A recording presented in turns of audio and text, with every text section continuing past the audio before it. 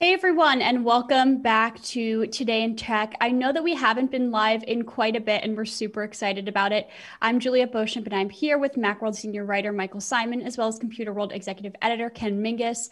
We're going to be discussing the upcoming iOS release, iOS 14.5. If you have any questions as we're going along, feel free to send them in the chat. They'll get sent along to me, and we'll do our best to answer them.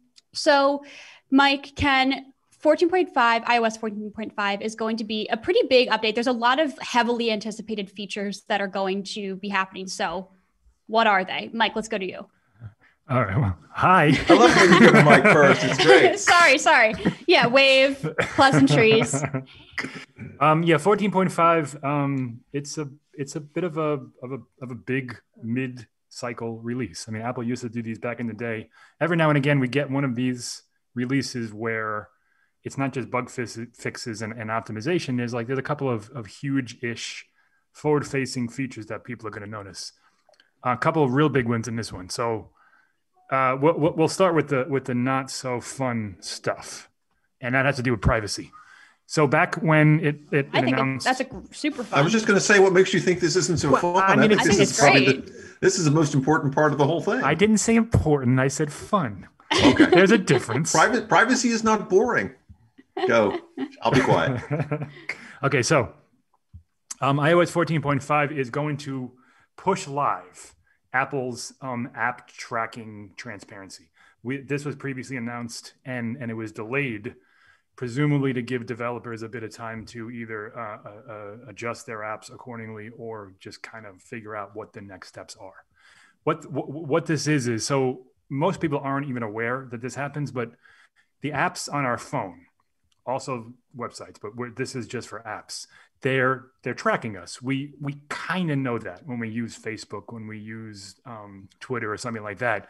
That when we use that app, we're signing in and we're agreeing to a bunch of things. And among those things are, what we do, who we follow, what we post. Those things are being tracked. However, they also track things outside of that app, and we are able to turn those things off and to limit that stuff. It's not clear. It's not transparent. And you have to really dive into the settings to get to those toggles. And you never really know if it's working or if it did it or if what. So what Apple's doing now is when these apps update, you're going to get a box, just like you get a box when you download an app and it says, can you use the microphone or can we use the camera or location, can we make calls? Yeah. Right. Mhm. Location. Yeah. And it'll specifically say, can this app track your stuff or track your whatever outside of the app? And you can just say, no, don't allow. And that's it. It shuts it off. Now, that's great for people who are privacy minded. It's great for Apple, who's pushing the iPhone as a privacy first phone. It's not Right. so great for Facebook. Mark Zuckerberg, Yeah. Facebook. And Facebook's already fighting back. I mean, that's the one that's the most obvious, of course, but yes, clearly. Yeah, right. It's not just Facebook. There's lots of these companies that we wouldn't be surprised that probably do it. But Facebook's the big one. They're a multi-billion-dollar corporation with billions of active users and ads all over the place. So they've already taken out full-page ads in major newspapers saying that this is going to be bad for consumers because you won't get ads. You won't get ads from small businesses. Targeted ads. So it'll affect small businesses on the web and the places that you like. And I mean, maybe there's an argument to be had there. It seems a bit disingenuous, and it also seems that Facebook could figure out something that's not so invasive and still protect these small businesses if that's what they truly care about. Did you see the Tim Cook statement last week where he said he did not use the word Facebook, as I recall, but he talked about the old story that you are the product, and Apple doesn't want Apple users to be the product here. Let me ask you something in terms of app tracking and how it crosses across apps, because obviously I understand how cookies work on a web page, web browser going from site to site. The ads that show up, you click on one thing and then every time you go to another site, you get the same ad.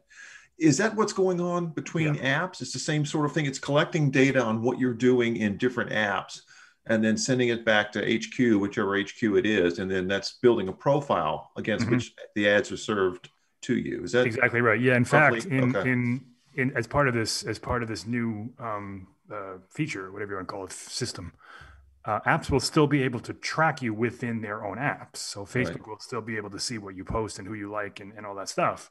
They just can't go outside of their little sandbox to do it. So to say that this is going to decimate small businesses is, it's a little bit disingenuous, because Facebook has tons of information that it has on its own. It doesn't need to go out to, Google and Pinterest or wherever it's going to get more stuff, but it wants to. And that's how it's so big. And that's why it's such a massive network. And that's why, because of that data, because it knows so much about us. I mean, people say that, jokingly, but they say, like, I was talking to my friend about this thing, and all of a sudden an ad appeared on Facebook. Facebook knows so much about us. It's all over the place. And this is going to severely limit its access, because, hey, there's like 1 billion iPhone users. It is the largest platform in the world, the largest hardware platform in the world. And Facebook wants all that data. But just to make a point, though, Apple's not turning this off. All Apple is doing is the option. Right. It's putting the option to turn it off in front of users. But that option, users may opt not to. Now, they might. The operating assumption. At least half are going to say, "Well, I don't want that," and they're going to shut it off. Yeah, it's not something that people would know. If you called up your mom, say, and said, "Hey, Facebook's looking at everything that you do on your phone, and you can turn that off," don't you think she would? Yeah. People just don't know that you can do that. Yeah. If she knows how to do it, and of course, this is she knows point. How to do it. Yeah, and because it's not that Apple's made it purposefully difficult to find. It's just that it hasn't developed this system yet. So what this is going to do is going to create a new tab in settings. It's going to bring it right to the forefront. It's going to make it real transparent and real easy to see what's happening, just like it does with location services. Same thing. I'm looking forward to that. I mean, I will turn it off. I mean, again, I think most people are privacy minded and don't. Maybe I think so. Maybe over time the systems will, correct themselves, and Facebook will figure out a way to do it in their own little fiefdom without going outside of it. But everyone thought that location services was going to decimate our phone as well, and we found out that that's kind of important. It's not such a bad thing when you go to a map app and it immediately knows where you are, and things like that. So, I think that Apple's taking a great step, and I think that the developers now need to figure out how to, still create the type of experience they want to create, but in a different way. Right. Okay. Great for consumer privacy. Yeah. Maybe not great for small businesses, but I think also once it's more sort of shoved in your face that you have this option, perhaps more people would take advantage of it. Like you said, Mike, it's a bit difficult to find. Yeah. These and it's settings. Also people don't know it's there. Even if they were to find it, like, it's just not clear what it does or why you would want to turn it off and things like that. So I don't personally think it's going to be bad for small businesses. I think it's bad for big businesses. And I think it's a good thing that Apple is pushing this out. Totally. But that's only one of the features we should note. With 14.5, it's a big one. Yeah. It does have ramifications. But I have to admit, when I saw the reports of all that was going to be in 14.5, the big thing for me was the being able to unlock your iPhone with a mask on. And I realized that's such a pain. A bit overdue, but hugely welcome. We should point out that Apple hasn't actually announced any of this. So there's a developer beta that just landed on Tuesday, and everyone, we're going on reports of what people are saying. The public beta will probably land, my guess is next week, at which point there will probably be a press release that outlines all these things, and maybe there'll be some more stuff that isn't there yet. And then anybody who's watching, you can tell if we're right or wrong at that point. They'll know. I know. I mean, it's not so much that it's not going to happen. Like, all these things are going to happen. Like the beta's out there. But for anyone who's on the public beta, the reason why you're not seeing it is because Apple hasn't pushed that to the wider market yet. But all these things are coming probably next week is my guess.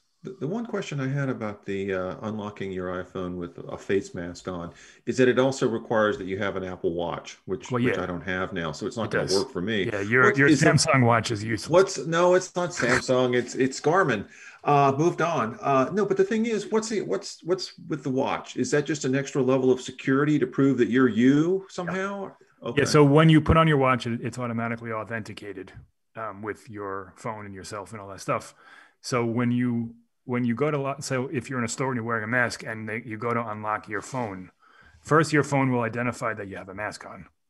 Then when that happens, if you've turned on this feature, it will send a message to the watch, and the watch will send a message back to the phone from what I read instantaneously that says, yes, this is you. It's okay. Unlock it, and boom.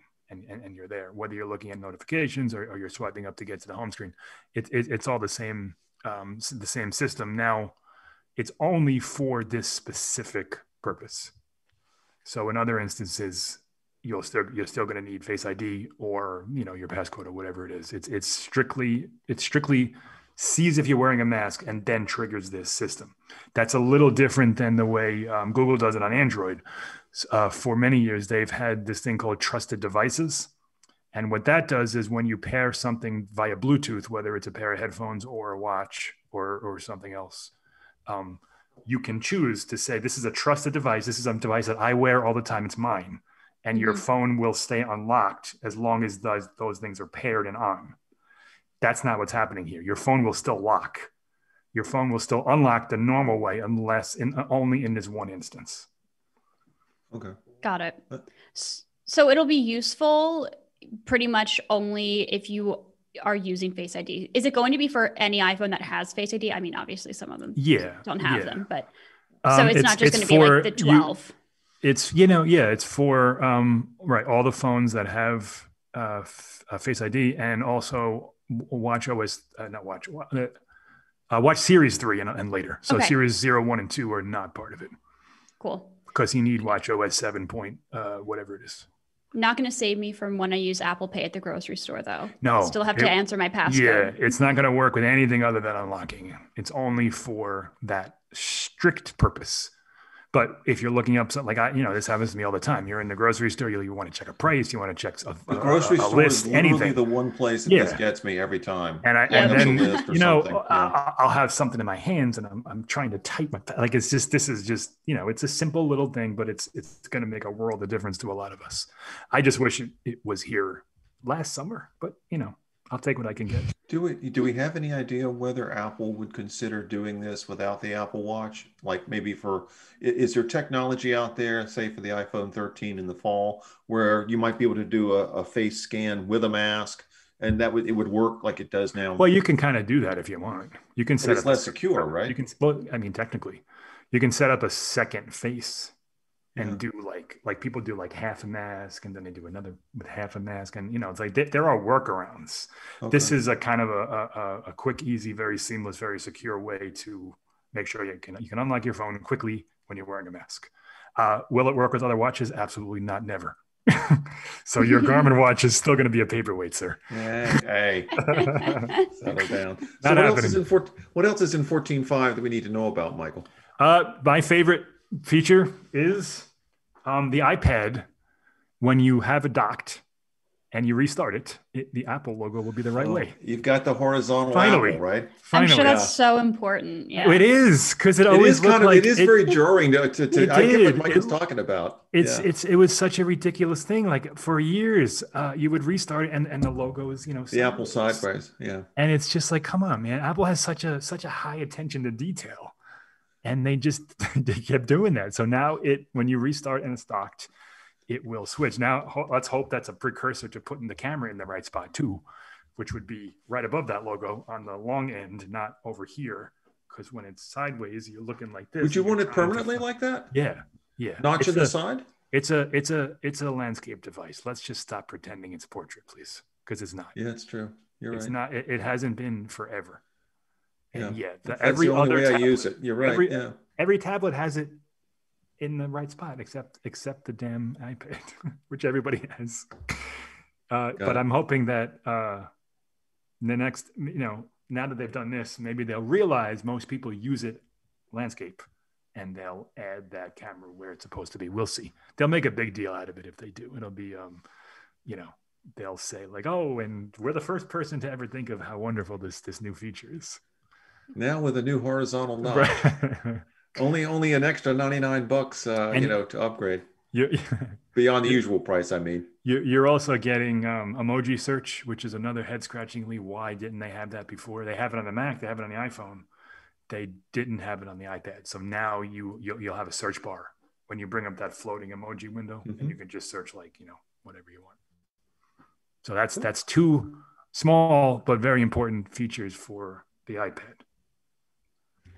I'm curious a little bit about any sort of, I'm just seeing, and we'll link this below after the fact. Once we're no longer live, we're on LinkedIn and we're on YouTube. If you head over to YouTube, you'll get all of the links posted. And just another plug, if you have any questions, feel free to post them in the chat on LinkedIn or on YouTube. We're live on Computerworld's LinkedIn and live on IDG Tech Talk YouTube channel. There's this 5G dual SIM support. Is that going to affect a lot of people? Who's using that? I mean, I don't know. Okay. It would be useful if people were traveling, but no one's traveling. Sure. Now, so. There's that part. There's people who have a work number and a personal number on their main device. Gotcha. I mean, the bigger issue is that 5G isn't really all that prevalent right now anyway. Yeah. Sure. But, when you buy $1,000 phone, you want it to have every feature that you need. So it's weird that this didn't exist at launch, because it did exist in China, just not in the US. It's odd, but so if you use the dual SIM support on the iPhone 12, any of them, it won't default to LTE anymore. It'll give you 5G on both slots. So yay. We like that. You'll get slightly faster speeds in some situations. not in North Carolina. No 5G around. I have 5G here, and Zero. I wouldn't know the difference. It's just, I mean, that's somewhat to say that LTE is very fast, but it's also to say that the real 5G, the standalone networks, the millimeter wave stuff, we're not seeing that yet. Sure. So you've got 5G, you're paying for 5G, and I'm not paying for it per se. Verizon launched their nationwide 5G, and it added it to all the plans. So I didn't upgrade. I didn't have to upgrade. So I don't get millimeter wave. If I want to get that, I would have to pay, but it's such a small area near me. Like there's one, I don't know, maybe a mile or two away from me, but it's not worth paying for right now. That's super fast. I did test it, and that's 1.5 gigs a second. It's crazy. Wow. But I want that. I want to go to there. Yes. Totally. Yeah. I mean, it's awesome. But around my house, I'm getting 75, which, to be fair, is very fast. Yeah, but it's about as fast as LTE is. So, but yeah, 5G dual SIM. Also, Fitness Plus. If you use Fitness Plus, you'll be able to AirPlay to a TV, which is another feature that I don't know why it wasn't there at launch. So right now, you can use it on your iPhone, you can use it on your iPad, you can use it on your Apple TV. You can't stream it to another device that has AirPlay. So you have to have an Apple TV on your television. Gotcha. Now you can, there's a lot of AirPlay devices. So with 14.5, you'll be able to look on your phone and beam it to a TV, because if you've ever tried to work out using a phone, it is not fun. No. So this is, you need it on a TV, whether it's yoga or stretching or strength or whatever you're doing. It's not a good experience on the phone. So that's another overdue feature. This is kind of like a mop-up release. Like all the things that should have come out maybe 3 months ago are coming now. Yeah. How long has some of this stuff been in the pipeline?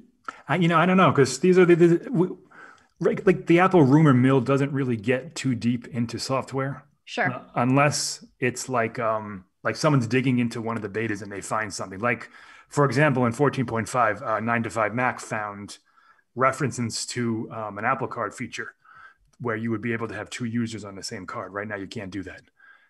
So that's something that's probably in 14.6 or later. But these features, Apple develops them and they don't really leak because there's nothing to leak to. We get manufacturing leaks, we get inventory leaks, channel leaks for iPhones and all their other products. Software is, it's developed in-house. So iOS, you don't really, there'll be high-end iOS 15 features, to say, oh, we heard this, we heard that.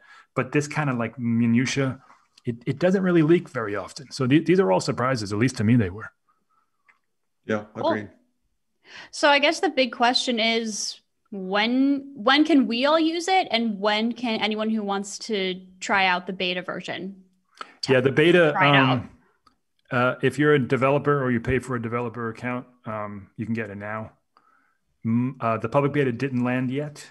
Usually it's shortly thereafter, so probably next week, maybe the week after, but definitely soon. As far as the actual wide release, my guess is mid-March, maybe. I would have said early March, but maybe so. Yeah, maybe. I mean, it's a around guess. there. Yeah, it'll be a few weeks. It'll go, beta 1, beta 2, beta 3, and then it'll release something like that. There's a lot here, and there's a lot of like front-facing features, so to speak. So it'll go through several rounds of beta testing to get it right. But we've tried it at Macworld. We have a developer account, and the watch stuff works great, and everything seems to be in order and working. And right. Yeah, it's a big one. It'll be fun. There's a couple other little things like Apple News Plus. There's a search bar. Apple Music has some stuff. Little things, little enhancements that people will notice, along with all the usual bug fixes and security things and things like that.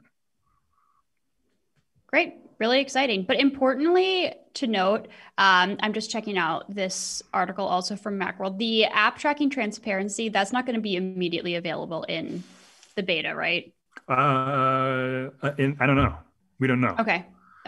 My probably not, because developers need to get on board and stuff.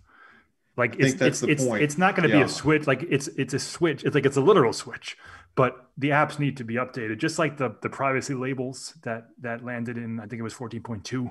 It's that type of thing. So like as each app gets updated, that's when these things will kick in. So sure. It's not like the Apple thing the Apple Watch thing where you flip a switch and you can use it. You're still going to have to go into the settings and turn off all those things if you want.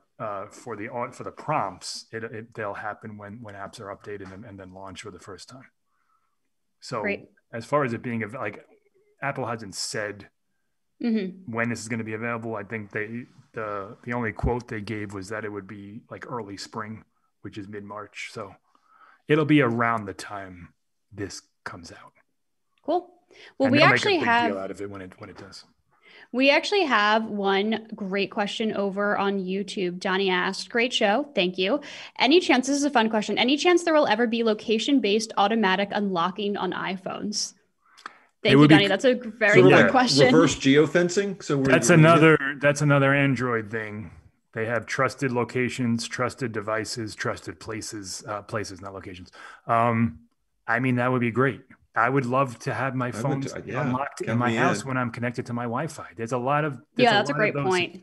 Those features, but Apple is very reluctant to do those types of things.